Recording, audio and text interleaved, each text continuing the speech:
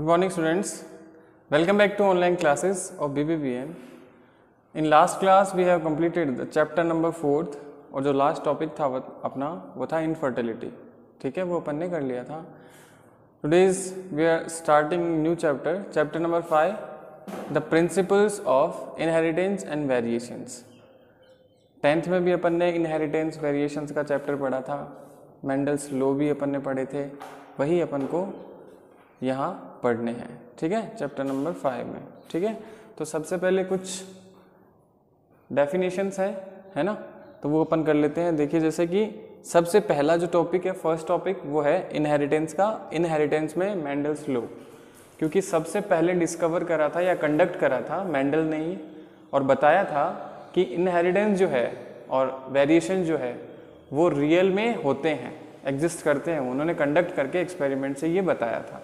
ठीक है, तो सबसे पहला टॉपिक भी यही है चैप्टर का, मेंडल्स लॉ ऑफ इनहेरिटेंस. ठीक है, जिसमें अपन को सबसे पहले ये पढ़ना है कि मेंडल ने पी प्लांट, जो पाइसम सेटाइवम है, garden pea plant, sweet plant, P plant, उसको क्यों सेलेक्ट करा, उसके कुछ रीजंस हैं वो. फिर 7 वो कॉन्ट्रैक्ट पेयर वो अपन ने पढ़े थे, सीड कलर, फ्लावर कलर, है ना, फ्लावर पोजीशन, वही पढ़ने हैं.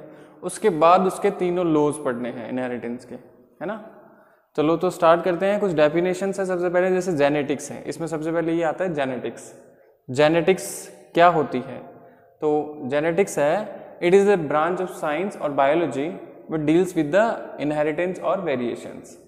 ठीक है, जेनेटिक एक ऐसी ब्रांच है बायोलॉजी की, है ना, जो इनहेरिटेंस और जो वेरिएशंस है उनको डील करती है, उनके बारे में अपन को समझाती है, एक्सप्लेन करती है.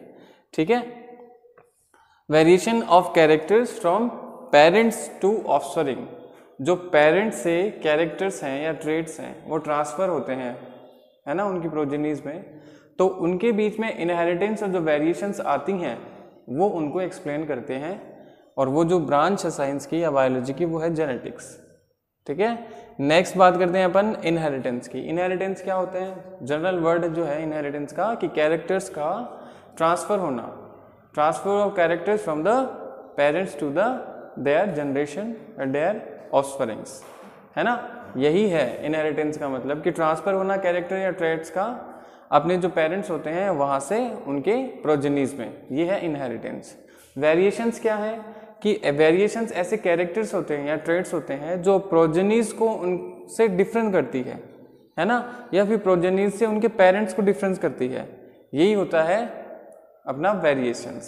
ठीक है, वेरिएशंस क्यों होती है, अपन ने सेक्सुअल रिप्रोडक्शन में 10th में भी पढ़ा था कि डीएनए कॉपी करता है. जब फर्टिलाइजेशन होता है, सेक्सुअल रिप्रोडक्शन होता है, तो डीएनए की कॉपी होती है.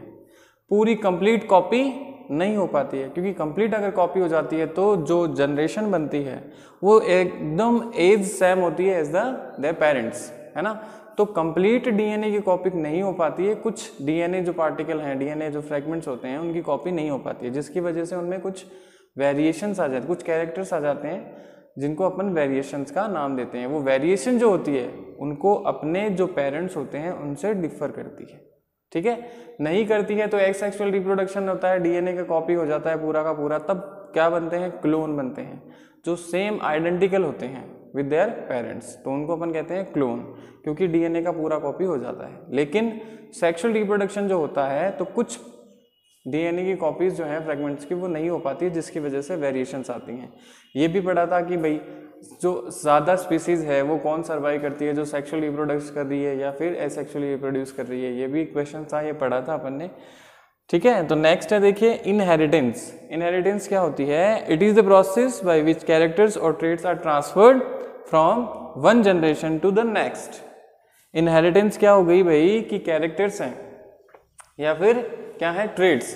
कैरेक्टर और ट्रेट्स एक ही बात है, उनका ट्रांसफर होना एक जनरेशन से नेक्स्ट जनरेशन में, one generation to the next, ये क्या होती है, इनहेरिटेंस प्रोसेस होती है. ठीक है, नेक्स्ट है वेरिएशंस. वेरिएशंस क्या होती है, it is the degree by which progenies differ from each other and their parents. Progenies जो होती हैं वो एक दूसरे को डिफर करती है, या फिर जो उनके पेरेंट्स होते हैं उनसे भी वो डिफर करती है. ये क्या है, वेरिएशन. तो सबसे फर्स्ट जो ग्रेगर जॉन मेंडल थे, उन्होंने ही इनहेरिटेंस और जो वेरिएशंस हैं उनको कंडक्ट करा और एक्सपेरिमेंट से उनको एक्सप्लेन करा.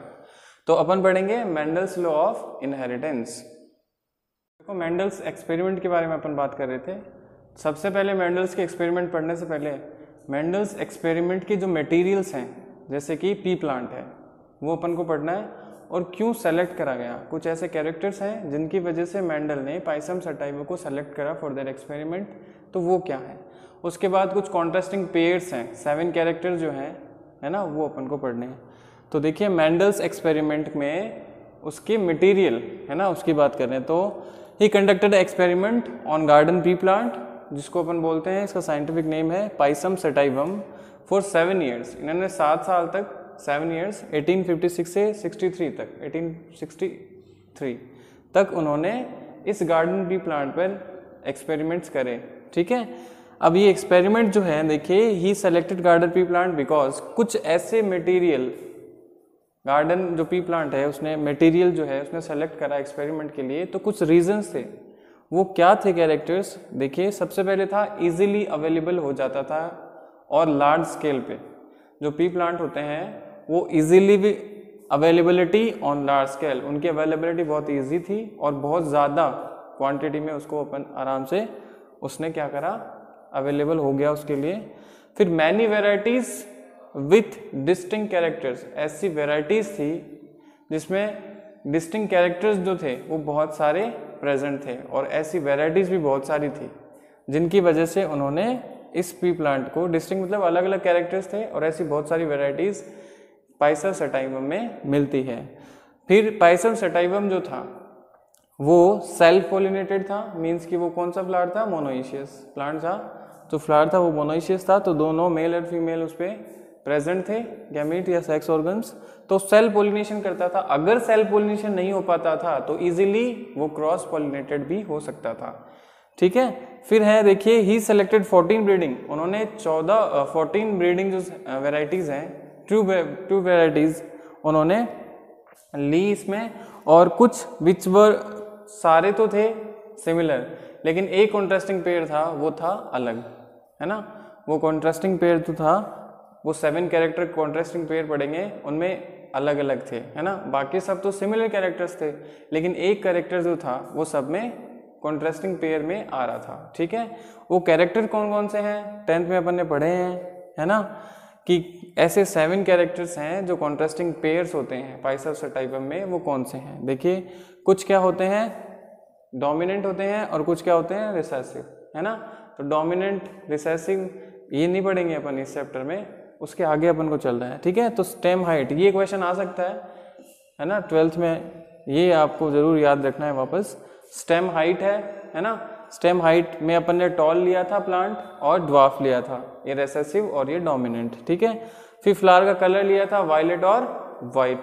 वायलेट क्या है डोमिनेंट, और ये वाइट जो है वो क्या है, ये देख ये कॉन्ट्रास्टिंग पेयर ही है, एक जैसे ही है स्टेम की हाइट, है ना। तो कुछ प्लांट क्या है टॉल है, कुछ क्या है ड्वार्फ, ये कॉन्ट्रास्टिंग पेयर हो गया। ऐसे लिखते हैं ना कॉन्ट्रास्टिंग पेयर को, ये टी टी और ये टी टी, है ना, ये कॉन्ट्रास्टिंग पेयर है, मतलब कि एक ही प्लांट है उनमें कैरेक्टर जो है वो डिफरेंट डिफरेंट है। ठीक है, फिर फ्लावर कलर हो गया वायलेट और वाइट। उसके बाद में है फ्लावर का पोजीशन एक्सियल और टर्मिनल। एक फ्लावर है प्लांट में स्टेम में, वो कहाँ पर है एक्सियल मतलब कि ऊपर है। ठीक है, एक टर्मिनल है नीचे की तरफ है ना। फिर पोड शेप इन्फ्लेटेड और कॉन्स्ट्रिक्टेड, एक तो पोड शेप क्या होती है इन्फ्लेक्टेड मतलब बड़ी सारी फूली हुई, और कॉन्स्ट्रिक्टेड यानी जो है वो चिपकी हुई। पोड कलर ग्रीन और येलो, येलो और ग्रीन ये सीड कलर से क्या है जस्ट अपोजिट है। पोड कलर ग्रीन, ग्रीन है तो वो डोमिनेंट है, और येलो है वो क्या है रिसेसिव है। ठीक है, फिर शीड की शेप, शीड की शेप में एक तो राउंडेड शीड है और एक रिंकल्ड शीड है। फिर लास्ट जो है अपना सीड कलर येलो और ग्रीन, ये देखो दोनों अपोजिट्स हैं, सीड कलर और पोड कलर। पोड कलर जो है वो ग्रीन है डोमिनेंट, जबकि सीड कलर जो है वो है येलो डोमिनेंट, और रिसेसिव येलो पोड कलर, और इसमें है सीड कलर में ग्रीन, वो है रिसेसिव। ठीक है, इसके बाद एक्सपेरिमेंट्स हैं वो अपन पढ़ेंगे नेक्स्ट क्लास में, प्रोसीजर क्या है वो अपन पढ़ेंगे नेक्स्ट क्लास में।